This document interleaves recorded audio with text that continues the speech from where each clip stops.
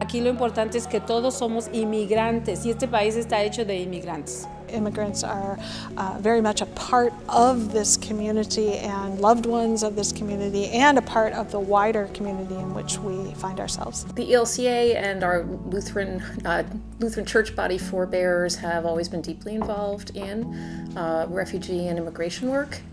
We carry that on today.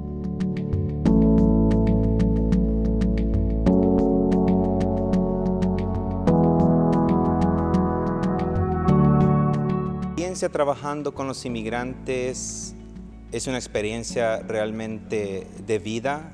Se necesita realmente ese trabajo que Dios nos ha dado de estar con los más necesitados. No es opcional. Soy inmigrante de México, vivo en Baltimore City, tengo 4 hijas, 4 hijos, soy una madre soltera pero muy trabajadora. Mi experiencia con la comunidad inmigrante ha sido aquella de acoger a los hermanos que vienen dejando sus países, buscando una calidad de vida mejor para darle a su familia, vienen huyendo de situaciones que viven en sus países por temor o por persecución. El Antiguo Testamento hasta el Nuevo Testamento se nos habla de que Dios le ha dado la bienvenida a esos extraños, a esos inmigrantes que necesitan ayuda, que necesitan ser acogidas. As an immigrant myself, it was just a great privilege to work for them, and then what they've been doing with the sanctuary churches program that we've been a part of. It's just been really cool to see what's been happening. I think the Sanctuary Network is one means of creating those welcoming spaces. I think the Ally Network is another way. And initially I was a little bit resistant because my project was very much focused on the Latino community. And to be quite frank, what I've ended up doing for the last several months is organizing white folks.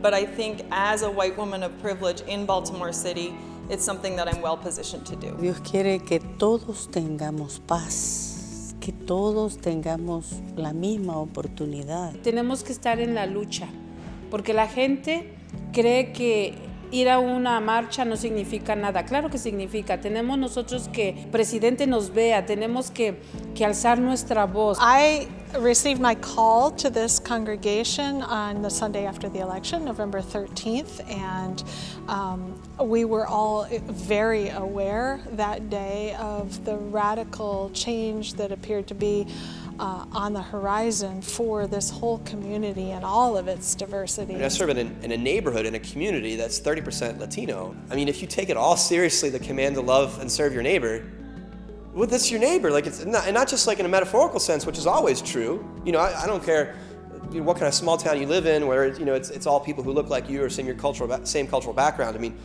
my Latino neighbors are still your neighbors too, metaphorically. But I mean, they're literally my neighbors. Y Estados Unidos no está excepto de aceptar esa voluntad de Dios. Por eso nosotros tenemos que acompañar a nuestra gente. He was called a man without a home, and if we look at his story and his heart towards those that were different, for the Samaritan woman at the well, others, I think you can't read that and come away without a heart for the immigrant population, for the refugees, and for those that are hurting and in need of extra comfort and support. But I will say, from the end of having been a part of resettling refugees and walking with migrants in policy work around DREAM Act, it helps the church be the church. When we accompany those who they really are the most vulnerable in our society, that often have no access, no rights, live unseen in the shadows, when we recognize them and acknowledge them as sister and brother and deserving of the same attention, rights and dignity that we expect. Entonces, creo que la iglesia es el punto clave para nosotros. Es donde la gente va, tiene fe, y si los padres hablan sobre eso, ellos van a creer más. Como dicen todos, sí se puede, yes we can, y sí podemos, sí podemos.